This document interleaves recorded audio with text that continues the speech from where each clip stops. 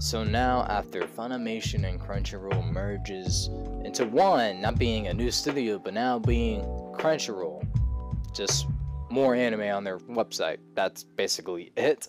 Crunchyroll, I seen this on the Crunchyroll, like on their, I've subscribed to them, so on their community tab they were like, oh, Funimation is not rebranding as Crunchyroll does, because you know Funimation was the one anime website that hold like the most license exclusive with like dub rights to certain animes, all that good stuff. So now they're just, I guess, rebranding as Crunchyroll dub. So you know, that's cool or whatever. So I'm not really tripping on that because I never had a good experience with not Crunchyroll, but with Funimation. So you know, it's literally all whatever. I guess, like, I don't know what to tell you of how I'm supposed to feel, because it's just like, I'm still not gonna use Crunchyroll. Like, don't make like it just because it has like all the animes now, and that's still not gonna make me use the app. We all pirated it and we're still going to, so I don't know about you guys, but yeah, their channel, if you go to their channel, it's now called Crunchyroll Dubs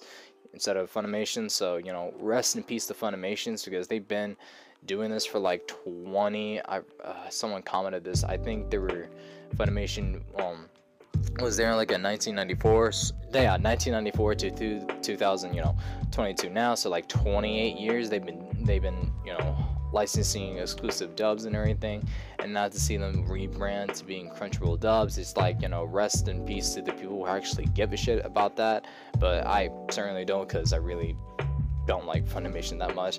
But hopefully you know, this could just be good moving forward, even though it's kind of like, what is it, like, I forgot that the one word, like capitalized or whatever, or like just becoming the only anime websites that have like the most like content with animating and like dubbing and all that shit.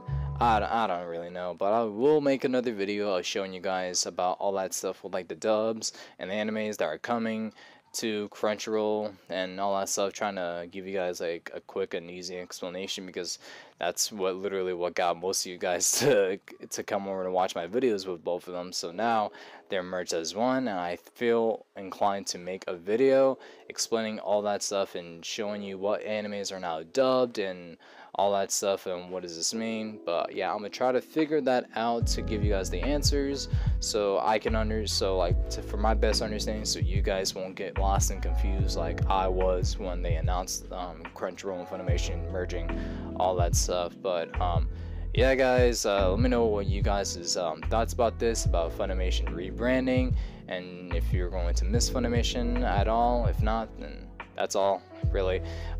Just want to know your thoughts and opinions as always. If not, that's a-okay with me. But anyways, ladies and gentlemen, my name is Sonic239. I hope you all have a wonderful morning, night, day, evening, wherever the occasion is. And yeah guys, take care, stay safe, all that good jazz, and yeah, later.